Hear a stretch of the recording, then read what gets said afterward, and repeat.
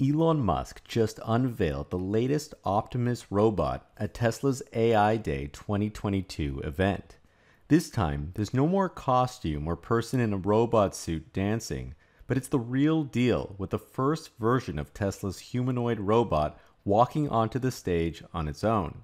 Let's dive in to see how Tesla is advancing its humanoid robotics by leveraging other parts of their business, how far they've come from last year, and also have a look at some of the other players in the space to see how Tesla stacks up. And before I continue, stop using Yahoo Finance, stop using Google Finance, and have a look at our website, themarketisopen.com, where we have instant stock quotes and financial data going back 10 years, and it's all freely available. Last year, Elon Musk teased the Tesla bot concept at AI Day, outlining his vision for the future, and subsequently prioritizing the robot onto Tesla's roadmap and pushing the team to make tremendous progress. As Elon Musk says, prototypes are easy, but production is hard. And it was clear that Tesla was just in the prototyping phase, as they didn't have any sort of functioning robot last year. While Elon Musk joked around by bringing out someone in a dancing robot costume, he made it clear that this was a critical project for the company and for humanity, even though the mainstream media didn't understand the gravity of what was going on. The first AI Day was a success because its purpose was to recruit talented AI and robotics engineers. Within a week of the event, Tesla received 100 times more applicants than usual.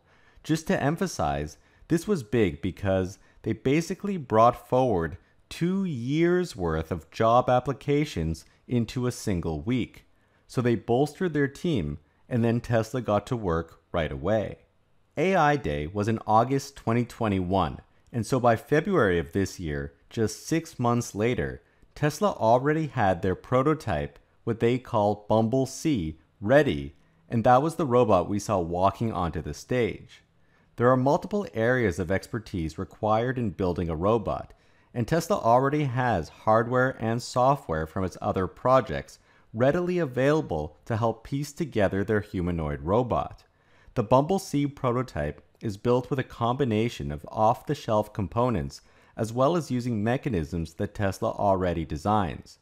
For instance, the full self-driving computer that Tesla puts into every one of its electric cars was also used to power the brains of this robot. And Tesla uses similar processes to collect data and to train the robot's neural nets as it does with its autopilot software. They actually have this robot working, or rather learning, at a real station at Tesla's Fremont factory where cars such as the Model S, 3, X, and Y are produced. Elon Musk outlined that the preliminary goal for the Tesla bot is to truly do useful things, and starting it off in the factory will be perfect for making Tesla even more efficient. There are many tasks at the Gigafactory that humans simply do better than robots, but a humanoid robot with hands that mimic that of a human will unquestionably be able to increase the level of automation at the factory beyond what any other company is capable of. While Elon Musk was asked about Tesla Bot expanding the company's mission away from accelerating the advent of sustainable energy, it's apparent that Tesla Bot does expand the company's mission, but at the same time, the robot's first set of tasks are very much in line with sustainable energy, as helping to produce sustainable products will boost Tesla's speed and reduce costs thanks to pushing automation to the limit. Now, Tesla has in fact been working on multiple robots in parallel. The second robot they have is dubbed Optimus Production Unit 1, which wasn't ready to walk yet during the demo, but likely will be in a few weeks according to the Tesla team. This is demonstrating some insane speed on Tesla's part with the rate at which they can develop new hardware, but also use their software expertise to bring new functionality as quickly as possible. One of the directives that Elon Musk has given the team is to make Tesla Bot useful as quickly as they can. It's an expensive project to run, and so usefulness is important to make it worthwhile. Replacing a tedious job removes one's salary from the payroll and replaces it with a one-time payment plus the cost of electricity. At their Fremont station, they have the Tesla Bot prototype already lifting things and moving objects around. They think they will have some of this functionality nailed down to perfection in just a few months. Another thing is that Elon Musk always says he wants the production version to always be better than the prototype, and this doesn't seem like the case here, with the concept version of the Tesla bot shown last year being more human-like and refined looking than even Optimus Production Unit 1. However, Optimus is the code name for the product, whereas Tesla bot may likely be the name consumers will see. Yet even this so-called production version still has the name Optimus and will therefore still be used internally by Tesla. Later in the AI Day presentation, Elon Musk says a consumer version may be available in 3 to 5 years. So Tesla is probably working hard to continue iterating and improving these current internal production units so that the robot is leaner and more efficiently designed and looking closer to the concept when it's finally ready for customer deliveries. A small Easter egg, if you didn't notice, is that Tesla is using puns based on Transformer names Optimus Subprime and Bumble C for its robot code names, which is quite fitting. It will be exciting when Tesla comes out with a Megatron version. Now, the Optimus production unit differs from the Bumble C unit in that Tesla has designed and built their own custom parts, and this is Tesla's specialty. They use designs that are efficient and made for scaling. So this includes actuators, the battery pack, the control system. The entire robot is fully created by Tesla. They're planning to reduce the power consumption and part count wherever possible to boost efficiency and to reduce cost. They've already shown a more concrete example of doing this with the actuators at each joint. There are 28 joints in the robot, and they can build each of these joints using just 6 unique parts or types of actuators, making it easier to manufacture. They also take another page out of their vehicle knowledge by bringing most of the mass towards the center of the vehicle. With electric vehicles, especially with Tesla's structural battery pack, the weight is pulled even closer to the center of the vehicle, allowing for better handling. With the same physics, by having most of the sensing and wiring electronics near the center, the robot will be more nimble and more efficient to move. The robot's compute power, or brain, is actually at its core, not in its head. And although Tesla didn't seem to mention it this year, there will be multiple cameras in the head, perhaps even enabling a 360-degree view just like the vehicle. Tesla is also highly leveraging other elements of the car. They already know how to do cooling and battery power management, as well as streamline manufacturing. Not that Tesla seems to have too many competitors here, but this is very much reminiscent of the original iPhone, where Apple put Mac OS X on the phone, which already had all of the functionality, including battery and power management, that they needed for the phone, but from their Mac computer, and it basically helped bring them instantly half a decade ahead of their competition. One of the closest and most well-known competitors in this space is Boston Dynamics. I wouldn't even consider them a competitor really, since the market is completely untapped. But actually Elon Musk already employs some of the services of Boston Dynamics. They use the Spot robot dog at SpaceX to safely investigate wreckages from the rockets before sending humans in. Tesla will easily be able to replace the use of Boston Dynamics at SpaceX with a functioning Tesla bot in the future. Boston Dynamics was founded 30 years ago in 1992 as a spin-off from MIT, and in 2013 it was acquired by Google. At this point in time, they had a lineup of robots, including Big Dog that can handle ice and snow, Cheetah, a robot that could run at 29 miles per hour, and Petman, their first humanoid robot that was initially used for testing chemical protection suits. The robot was also capable of a brisk walk, as well as other human-like motions. Boston Dynamics based their more current Atlas robot after Petman. Atlas originally weighed 330 pounds and was 6'2", and had an off-board power supply and control unit. In 2015, DARPA pushed Boston Dynamics to build an on-board power supply with wireless communications, and since then, Atlas has now become much more refined, capable of more complex behaviors, including whole-body athletics, and maintaining balance through rapidly changing activities. During this time, Boston Dynamics has also changed owners multiple times, being bought by SoftBank in 2017 for $165 million, and later being purchased by Hyundai in 2020 for $1.1 billion. In effect, the robotics company is now owned by a car company similar to Tesla's situation. Boston Dynamics has had at least 10 years of experience developing humanoid robots. While they are extremely impressive and have very human-like movements, the company seems to be moving relatively slow in terms of improvements. The commercial aspect hasn't really exploded, and although the last known $1.1 billion valuation was a very nice 7x return for SoftBank, it's still a comparatively small company. The original use case was to assist humans in responding to future natural and man-made disasters, but has evolved into enriching people's lives. On the other hand, Elon Musk is talking about TeslaBot redefining what an economy really means. The vision seems much grander, and in order to get there, Tesla's focus is on what they do best, which is scaling.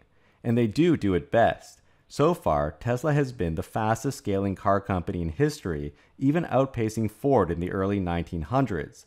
The robots will be much easier to scale than cars, as they are smaller and the bottleneck for cars is the battery, for which the robot uses just a fraction of what goes into a car. Tesla is in many cases still far behind where Boston Dynamics' Atlas robot is today, but they're moving extremely fast, leveraging the electric vehicle and energy sides of the business. The latest production version of Optimus is 5'8" and weighs 160 pounds. Atlas, on the other hand, is 5 feet tall but weighs 195 pounds. Part of this weight differential could be attributed to the larger battery pack. Atlas stores 3.7 kilowatt hours of energy, and Tesla's Optimus is just 2.3 kilowatt hours. What really matters is efficiency, and making sure the robot can go a long way and be as useful as possible on a single charge.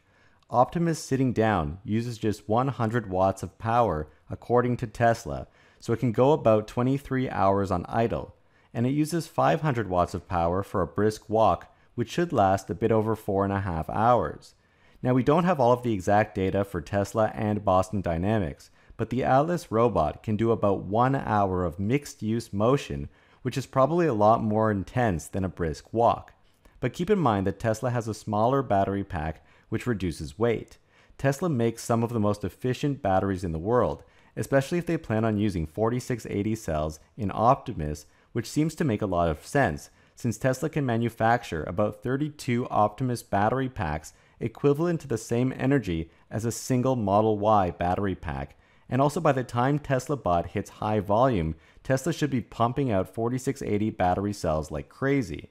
Atlas is said to have a custom battery pack, and it uses compact hydraulics, which has advantages and disadvantages. The hydraulic system is likely more centralized, with hydraulic fluid being pumped to the endpoints where it's needed, though the bot carries around hydraulic fluid, likely adding more weight and volume than Tesla's electric approach. But it almost seems like Tesla's hardware on the Optimus production unit is already pretty close, better in some areas, worse in others, than Boston Dynamics' Atlas.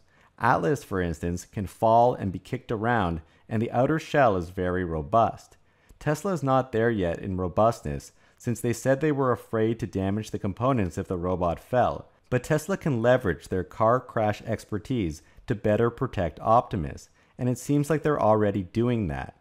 Atlas also uses 3D printed components to reduce weight and increase strength, but depending on the scale, 3D printed components usually target less volume production.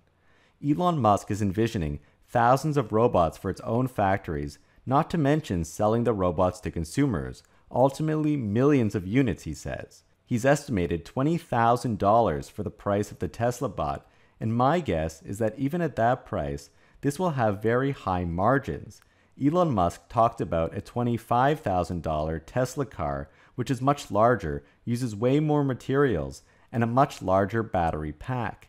TeslaBot will eventually be easier to manufacture as it should be, and this scale will put them ahead of any competition. If Tesla can indeed make 32 Optimus battery packs for just one Model Y equivalent, that's $640,000 in sales compared to a $60,000 Model Y. TeslaBot can be extremely lucrative and frankly seems underpriced at $20,000 if they can replace specific human jobs.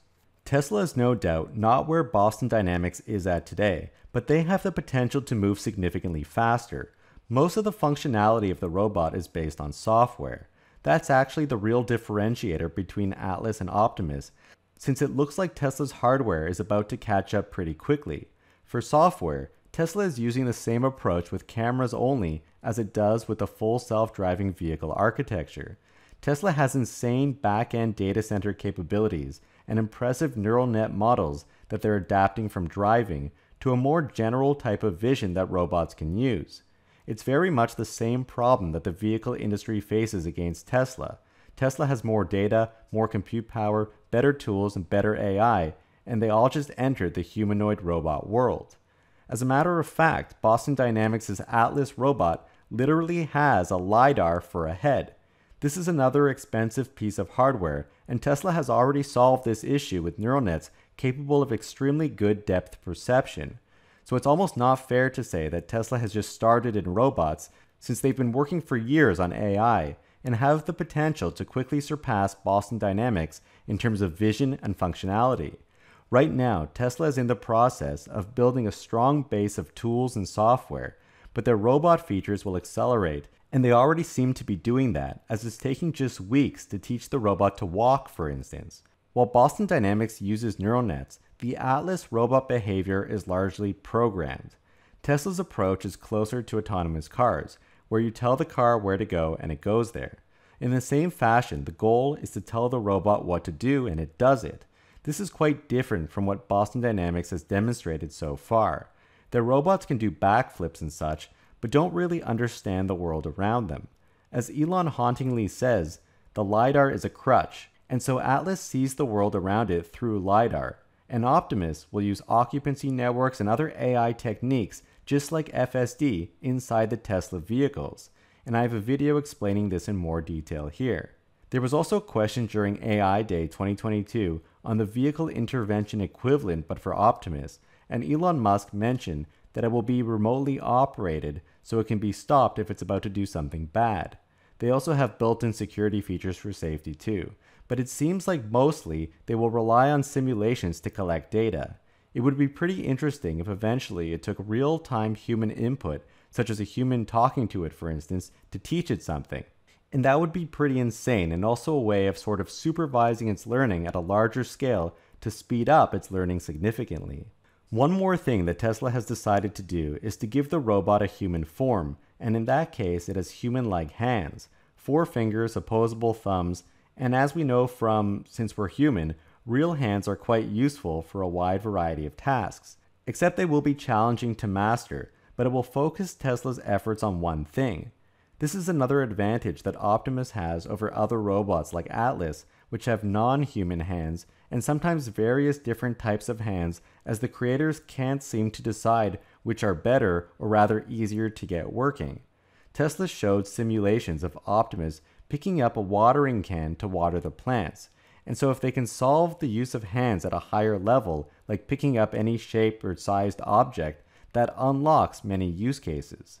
Tesla has big plans for Optimus, but realistically, it will first show up in the factory and stay there for 3 to 5 years before Tesla brings this product to consumers. Nevertheless, at that time in 5 years, or even in 10 years, it may be unimaginable how far Tesla will have gotten, especially starting on this project today and moving at the speed that they do. If all goes according to plan, and Tesla builds a humanoid robot with some real capabilities, they will be unstoppable in terms of building and automating anything they want. So what do you think are the most important things that Tesla needs to work on first to improve the viability of the Optimus robot? And where do you see the Tesla bot's capabilities being in 5 years from now? If you enjoyed this video, have a look at my last video on Tesla's occupancy networks, and subscribe to stay tuned for more upcoming Tesla videos. Please hit the like button, we would really appreciate that. And a huge shout out to all of our patrons that help to support our channel. Your support helps us to continue to make great content. Thank you guys so much for watching.